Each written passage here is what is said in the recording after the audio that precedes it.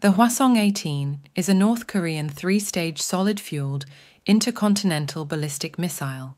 It is the first solid-fueled ICBM developed by North Korea and was first unveiled at the 8 February 2023 parade commemorating the 75th anniversary of the founding of the Korean People's Army. The Hwasong-18 conducted its first flight test on 13 April 2023. The first stage followed a standard trajectory optimized for reaching maximum range, but the second and third stages pulled up into a highly lofted trajectory. This unusual flight path caused Japan to issue a missile alarm. A second flight test was conducted on 23 July 2023. North Korean media reported that the missile flew to a range of 101.2 kilometers at a maximum altitude of 6648.4 km for 491 seconds, giving it the longest flight time and highest apogee of any North Korean ICBM flight to date.